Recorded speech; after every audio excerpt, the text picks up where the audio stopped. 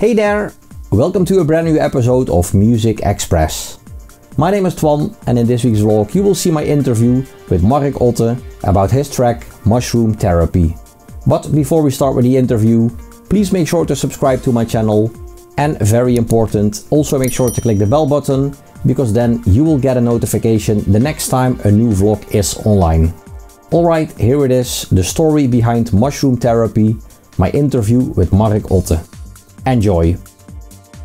Music has always been a part of the life of Dutchman Mark Otten.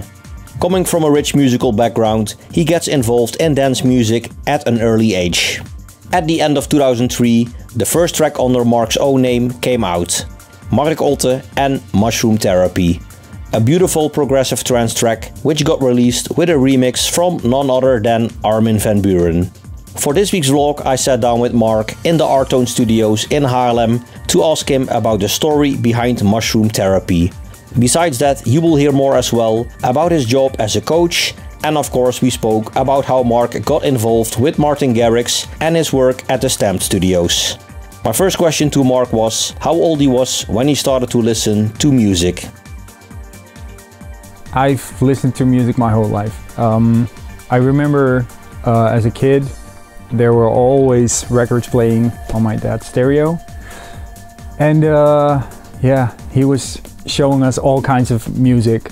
So as far as I can remember, music has been a part of my life. Yeah. And do you still remember some of the bands or the acts that you were listening to around that time? Oh, nice. Yeah, absolutely. I still consider them some of my biggest influences. People like Fleetwood Mac, Dire Straits, some Led Zeppelin, but really all kinds of music, some jazz. My parents listened to a lot of country music, so it's undeniably a part of my influence. Yeah, but I would say Fleetwood Mac and Dire Straits probably the biggest bands for me. Okay, yeah. So are you a self-taught musician or did you study music growing up? I went to music school. I'm originally a drummer mostly, although there were musical instruments all my life at the house. So I was already playing guitar and some keys and everything. But for drums, I went to the music school for about 8 years. Yeah. Did you like it? Yes, I loved it, absolutely. And I also did like the drum band thing, and even like orchestras, and so yeah, music has basically always been my life. Yeah. So at what time did you start with making your own music? Okay, well, there's different stages of making music, I would say. Like maybe I was like 8 or 10 when I started experimenting with tape machines from my dad. To clarify, we had a fully dedicated attic for music. So oh, wow. There were drum kits and guitars and everything. I mean, that was my my heaven. Yeah. And yeah, so I started trying out things with the tape machine. After that, my dad bought like a keyboard where you could record different tracks, and I started making music and also did kind of like covers and gave them my own spin. It was so much fun. And then they bought a PC, and I don't know, I guess that was around when I was like 14 or so.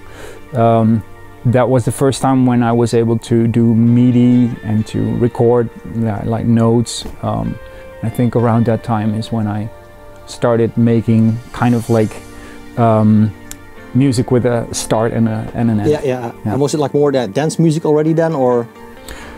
Yes. Yeah. I tried different things. I have always loved all kinds of music, and as I just explained, there were very different types of music in the house.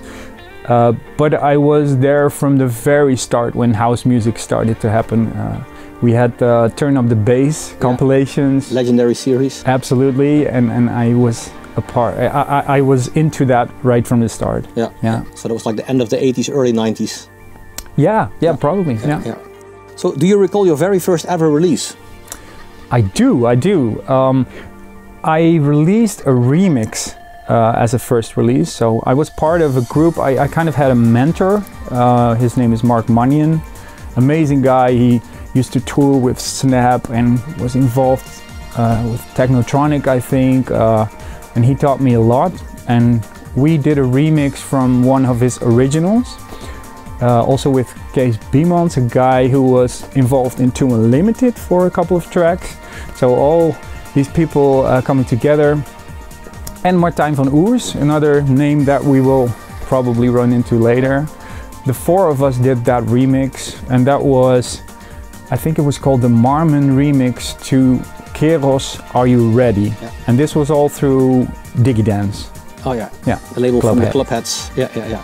And your very first release as like solo or? Yeah. So then I think the next one was Gomorra, Me Siento Genial. And this is a track, I mean, we're talking about two like trancey tracks today. That was so different. That was like hard dance, hard house was the name back then, I think. So if people would hear that, I think they would be like, what the hell? How could this be a Mark Otten track? But yeah. Yeah, that was like 2001, which is like 20 years ago. I know. Yeah, I know. It's amazing. Yeah. Time flies. Yeah. So for this interview, we're going to talk about your track Mushroom Therapy. That one came out back in 2003, and it was the first release under your own name, Mark Otten. First things first, was there anything that did inspire you when you started to work on the track? Yeah. Okay, so I have quite a funny story about that. I was making music with several people in the neighborhood, as I just explained. One of them was Martin van Buuren, and I collaborated with him on a lot of demos. So, but Martin was quite unhappy with the speed at which I was working. He was like, that should be faster. So we came up with a plan to make a track in one day. And I still use that term a lot nowadays.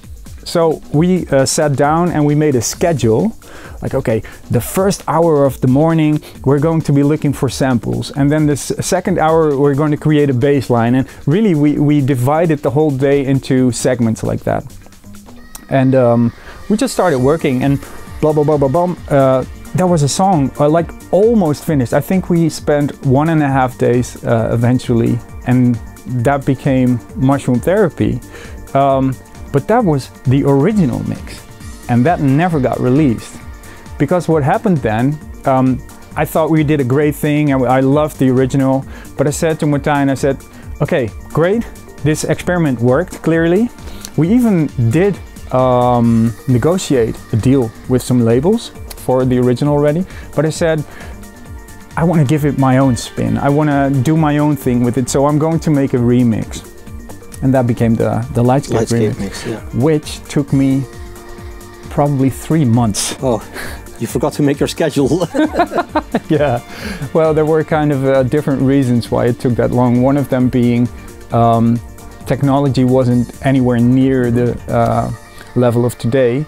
And it was simply the case that my computer just wouldn't do the whole track in one time. Oh wow. So I literally cut the track in like 10 pieces. I recorded the first piece and then changed some things so that the right instruments were playing, second piece. So at the end I had like 10 little WAV files and I glued them together and that was the... Oh wow. Yeah. What software were you using? Funny, I was using Logic already then. I'm still using Logic, but Logic on PC. So before Apple bought eMagic, the company that made Logic, I was a very happy Logic user already. Yeah. Oh wow. Yeah. So was everything like software, or did you use some equipment as well? No, for Mushroom, so this was before I signed at a publisher and I got like a nice deal. I think I had literally one hardware synth. It was a so-called Rompler, the Roland XV3080. Like there's these pads in Mushroom Therapy, Lightscape Remix, and those came from that. But for the rest, I think it's mostly samples, like the drum beats and everything, and probably some early software synths, but like early because it's just incomparable to what we have today. And the guitar? That's me. Yeah, that's a real guitar. That's a real guitar. It was my dad's guitar back then. He eventually gave it to me and I still have it. I love it. that's funny also, by the way, because during that first day of creating the original, we used the XV3080 like Spanish guitar for the lead. And in the remix, I was like, I'm going to make it into a real guitar. And that rarely happens, of course. If you do a remix, then all of a sudden you're going to record some real instruments. But yeah, that's what I did. Yeah, oh, cool. So what was the hardest part of the production? Let's talk about the Lightscape remix then. Yeah, well, I kind of already told you that was super hard to make my computer do what it needed to do. I had this like vision. I heard what I wanted to do, and I had so many layers. That was really hard. For the rest, it's probably down to the mix, like getting every bit of detail in there. I think that was the hardest, yeah. So when you still listen to the track, do you still know, like, okay, here's like a cut, here's a cut, and here's a cut? Actually, for in the like drop, I guess so, yeah, because I distinctly remember. So there is this sound, and I don't know if this is too nerdy or anything, but I'll just tell you. There's this sound, the pad, and it moves. It has a lot of movement in it. So it goes up and then it goes down. And when I was making these 10 little cuts, sometimes the pad would go up and sometimes it would go down. So I chose the ones that kind of made a logical transition from the one end to the other. I mean, wow, yeah. Very complicated. Yeah. So Mushroom Therapy, is there a story behind the title? There is not a real story behind it, and I've always kept it a secret where it came from, and I'm not going to change that now. Okay. So was it easy to find a label for the track? Was it? Absolutely. Well, I told you we had some interest from labels for the original. They didn't want to do anything with my Lightscape remix. And then there was this great thing that happened to me, because I was living in Tilburg. At Tilburg there is a famous pop education called the Rock Academy, and I had a friend at the Rock Academy, and he had a band. This band did a rehearsal and I went there, but the regular guitar player, he wasn't there, so they had a substitute, and the substitute was Armin van Buuren, so the brother of Armin. And we got to talk, and I'm not gonna lie, I knew that he was in the neighborhood, and I was like, okay, interesting, Armin van Buuren, but I didn't ask him anything. But we got to talk, and he said to me, like, hey, if you want to, I can bring your music to my brother. So that's what happened. And I believe that 3 days later, I had an email from Armin, who was like super enthusiastic about, especially Mushroom Therapy. So I was in my student room like, this is crazy cool news. And he said, I want to work with you. And then I went into talks with what then became Armada Music. Yeah, because there was no Armada Music yet. No. If you look at some of the interviews or the radio episodes that Armin did, sometimes he tells a story that Mushroom Therapy is actually the reason for Armada to get started. Yeah, that's a pretty nice compliment. It's insane. Yeah. So the version on the A side is a Lightscape mix. We already spoke about that one. The B side of the record contains a remix of Armin. So how did you make that happen? Did he suggest it himself, like, I want to remix this track? Yep. I didn't have to ask anything. Wow. Yeah, I think he was very enthusiastic about like the theme of it. He used the guitar, and yeah, it was his suggestion. Yeah. Oh, lucky you. So yeah, of course, Armin was supporting the track in his radio show A State of Trance and in his sets. Do you remember hearing him play it for the first time on the radio or at a gig? Yes, I do. Yeah, absolutely. This is also tying into why my artist name is my own name. So I had the email from Armin. I was in my student house, and I think maybe the day after or a couple of days later, I remembered that he got invited by Pete Tong to do a BBC Radio 1 Essential Mix. Which is a big thing. It's a huge thing for a DJ, of course. And I believe it was his first. I'm not sure. But I was like, okay, I missed that. Let's see on the internet what his track list was. So I opened the track list and I like, first track, Mark Otten, Mushroom Therapy. Like, oh my God. Yeah. So that's also the reason why why you're using your own name for that one. We had a different like artist or act name. Yeah, but can you tell that one, or is it also a secret? Sure. I think it was Kink with, funnily enough, there is a Kink now, of course, but we wrote it like K-I-N-Q-U-E. Yeah, the cool way. Yeah, like the French way. Yeah, exactly. Yeah. So do you remember some other DJs that were playing the track as well? Yeah, I thought about it. I know like Above and Beyond played it, but other than that, there were definitely more people, but my memory kind of fails me there. It's been a while. It's been a while, yeah. And actually, what I didn't tell you yet, so the track got released in 2003, but it was already almost 2 years old. Oh, so you made it in 2001 already. So it's actually 20 years old. Oh yeah, well, congratulations. Yeah, thank you. So what did happen after the release? Like, I'm not sure if music was your full-time job already then?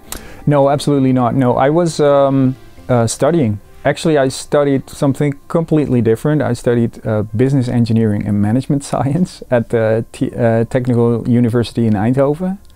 So I was just doing music on the side, basically. Yeah. So around the time your tracks Mushroom Therapy, Tranquility and So Serene came out, you weren't DJing yet.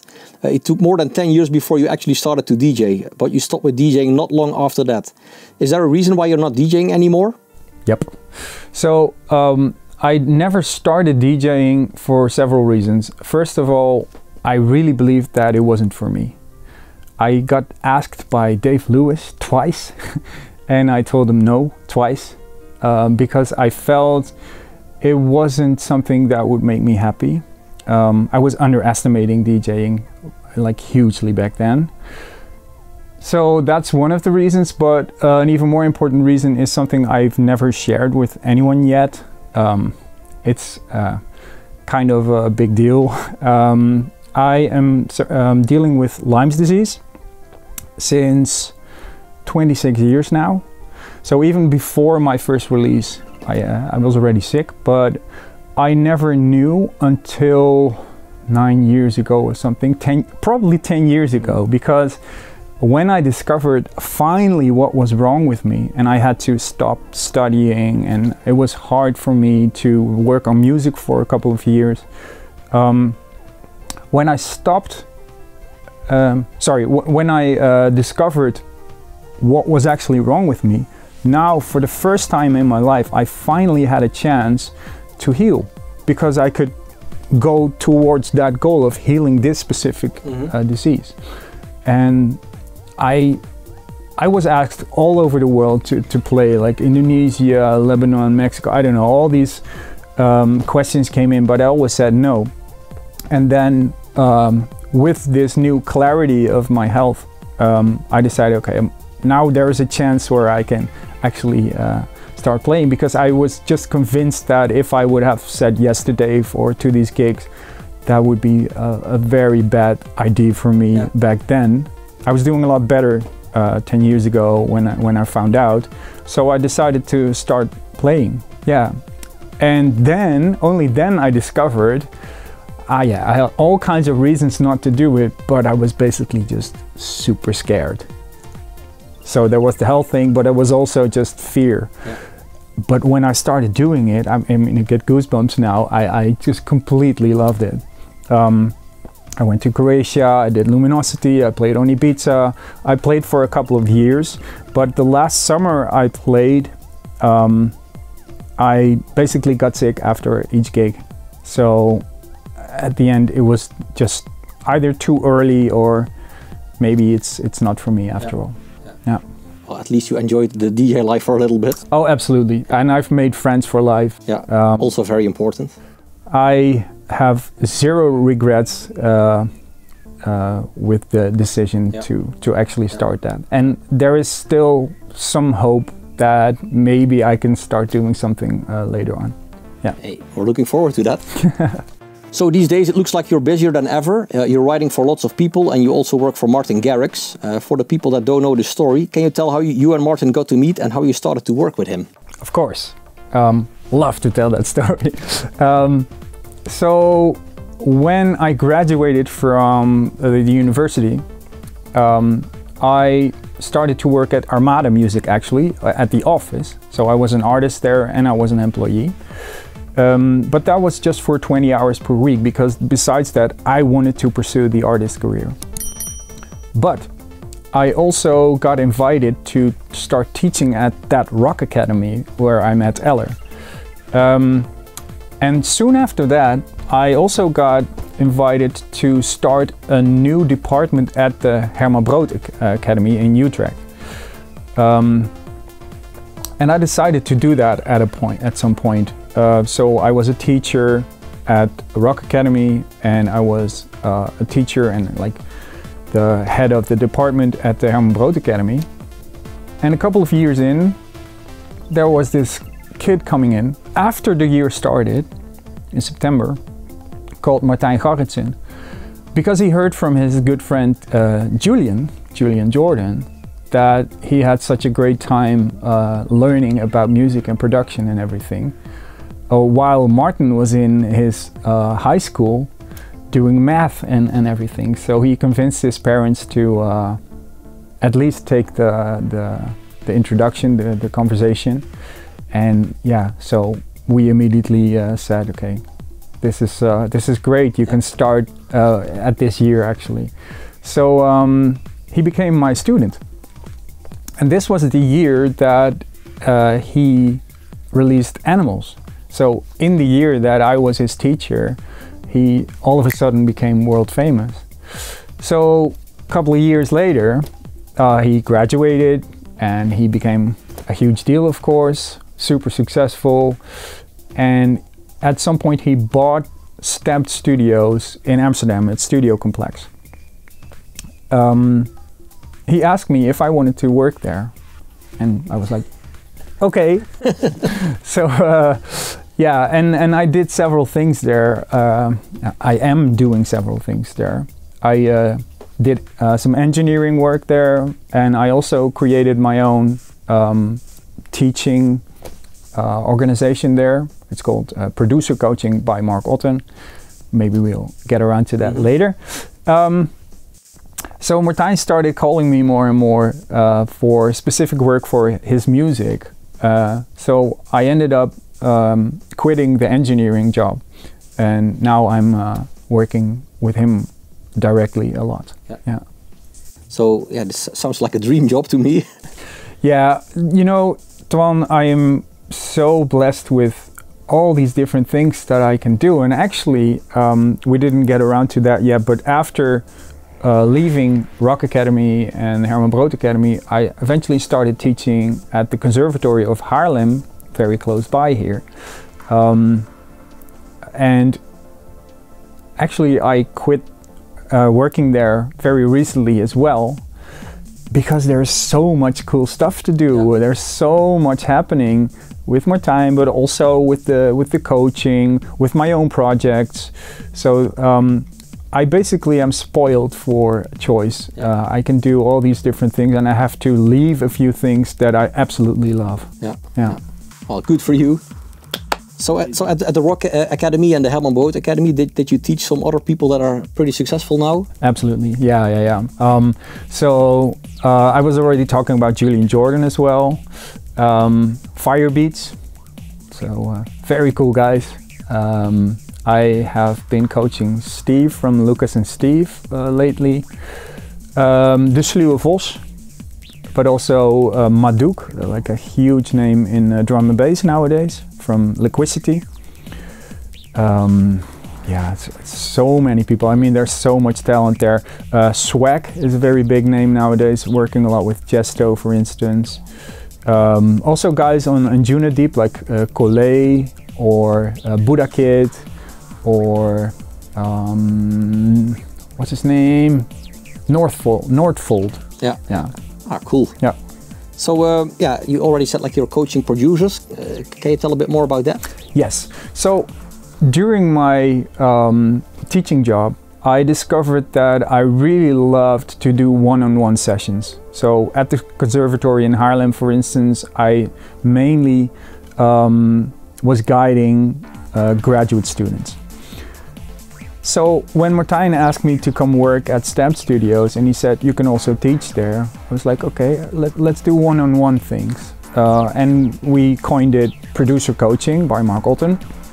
And yeah, we just started working with whoever wanted this one-on-one kind of teaching or coaching. The thing is, what I really love to do is not just talk about the technical side, but I like to go into the things that move the person or maybe block the person, you know?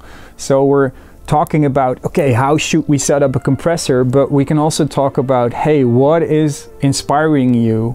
And how can we improve that further, for instance? So it became so enjoyable to do, and it's been just crazy successful, basically. Yeah. Actually, and this is kind of a scoop, I've just hired my second coach for the program because we have so much people in the waiting list now. Even after we started doing remote sessions too since Corona. So I have studio sessions now and I have remote sessions, but still there is a lot of activity there. You're a busy guy. I know. So do you even have time for your own productions now? Well, this is an issue. I had an interview last year with a good friend of mine, Jaap, and I said, yes, and now I want to focus on my own productions. This seems to be the issue for me for maybe more like 10 years already. There is so much cool stuff to do, and I tend to say yes to a lot of things. I've gotten a lot better at saying no, but there, like I said, there's so much enjoyable stuff. I definitely feel like I want to do more of my own productions. However, since, let's say, this summer, me noticing that Martijn was involving me more and more, that was a point for me. I mean, we're working on several projects and it's just crazy cool. It's just next level for me, and I've never been more okay with not having so much time on my own productions because of this this work. Yeah, I can imagine. Yeah. So I don't think we can expect a new Mark Otten anytime soon. Never say never, but if there's a new Mark Otten, it will probably be a while. Yes. Yeah. So is there still something on your bucket list music-wise? Ooh. Well, the thing that comes to mind is not really in the sense that things are moving along so nicely. I just want to keep going. I don't have like specific names I want to work with, but I really just want to keep getting better at what I do. Keep getting asked for these projects. Although thinking back, I kind of said like, if it's possible, maybe still perform more. Yeah. But we'll see. But only as a DJ or also like live? Well, I've done a lot of bands actually in my youth. Yeah, who knows? But you see, a lot of things are just happening, and I can just kind of... You just go with the flow. Yeah, mostly. And before, like I said, I was trying to like get a grip of my own career, and I know I've disappointed a lot of people by not releasing originals anymore, and I understand it, and I'm sorry. But yeah, maybe this is how it's supposed to go. Yeah. I don't know. It doesn't mean that I don't have new music. I have a laptop full with new projects and like deep melodic kind of dance music. So never say never. Absolutely. You just don't have time. Yeah, that's the. Well, I choose, of course, to not spend time on that because there's so much other cool stuff to do. Yeah. And the last question: pineapple on pizza, yes or no? Oh man, I have to choose, right? I really don't mind pineapple on pizza. I love pizza. I love pineapple. and the combination doesn't bother me at all. Good. Well, Mark, thank you very much for your time and good luck with everything. Thank you so much, Tom. Alright, that was it. This week's vlog, my interview with Mark Otten and the story behind mushroom therapy. Mark, thank you very much for your time. Much appreciated. Thank you for watching. I hope you enjoyed the vlog. If you did, make sure to give this video a like, leave a comment in the comment section below, and very important, make sure to subscribe. Also make sure to click the bell button, because then you will get a notification the next time a new vlog is online. And I did a second interview with Mark, and in that one we're talking about Crossroads, which came out under the project name Rio Addicts, another classic of Mark. That interview will be online in a couple of weeks from now, so keep an eye out for that one. Once again, thanks for watching, and until next time, bye bye!